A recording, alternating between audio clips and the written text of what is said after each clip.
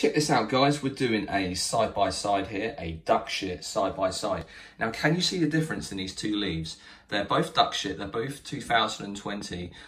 This one's had more minimal processing, where this one's been pushed a little bit further. You can see it in the leaf. You can just see how green that is compared to this one that's been pushed a little bit further with the processing.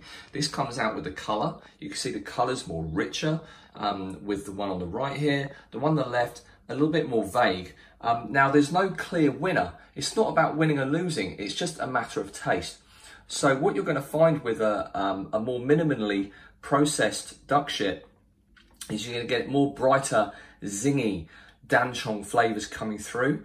One that's been more processed like this, it's going to be more sweet, more sort of deep, kind of danchong flavours. So it's not like one's a winner and one's a loser. It's just down to taste.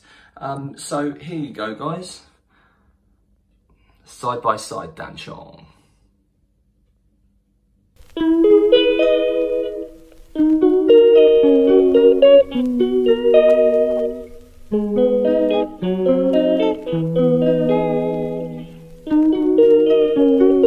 Right then, chaps, let's take a look at you. Oh, yes, very, very good. Yes, yes.